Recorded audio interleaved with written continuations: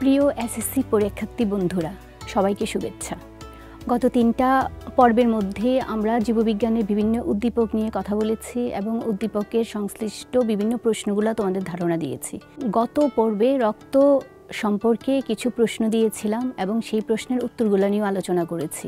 সাথে সাথে তোমাদেরকে একটা হোম টাস্ক দিয়েছিলাম যে রক্ত সম্পর্কিত একটা সৃজনশীল প্রশ্ন।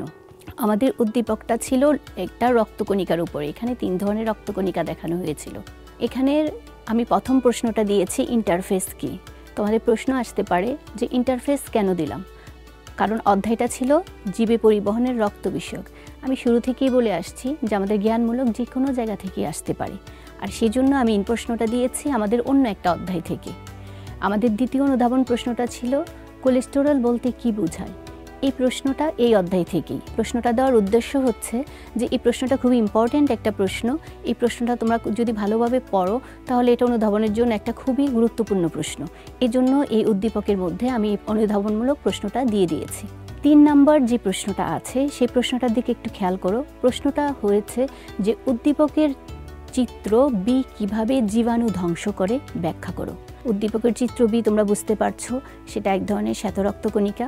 শ্বেতরক্তকণিকা কীভাবে জীবাণু ধ্বংস করে সেই উত্তরটা আমি তোমাদেরকে জানিয়ে দিয়েছি।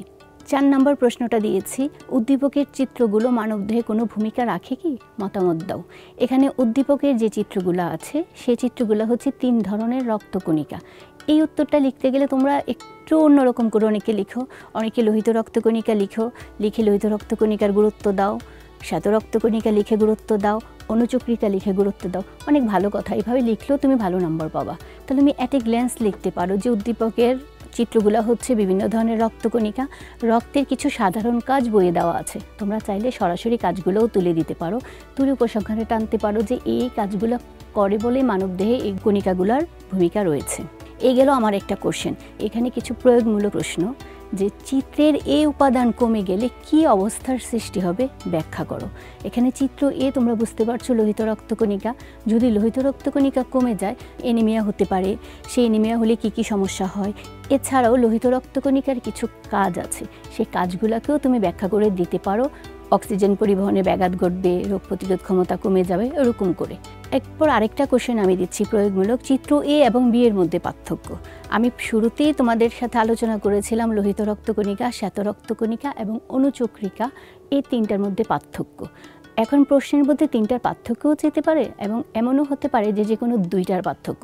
তুমি সেভাবে পার্থক্যগুলো লিখবে। আরেকটা প্রশ্ন এখানে প্রয়োগমূলকে আসতে পারে, রক্ত জমাট বাঁধতে সি এর ভূমিকা ব্যাখ্যা করো। রক্ত জমাট বাঁধতে অবশ্যই অনুচক্রিকা, সেই উত্তরটাও আমি তোমাদেরকে জানিয়ে দিয়েছিলাম। আর উচ্চতর দক্ষতার এখানে আমি 2টা প্রশ্ন সেট করেছি যে চিত্র এর অস্বাভাবিক অবস্থাজনিত কারণে কি অবস্থা সৃষ্টি হবে, এর কারণ ও পরিত্রাণের উপায় বিশ্লেষণ করো। একটু ভাবো তো, প্রশ্নটা কি এই অধ্যায় থেকেই?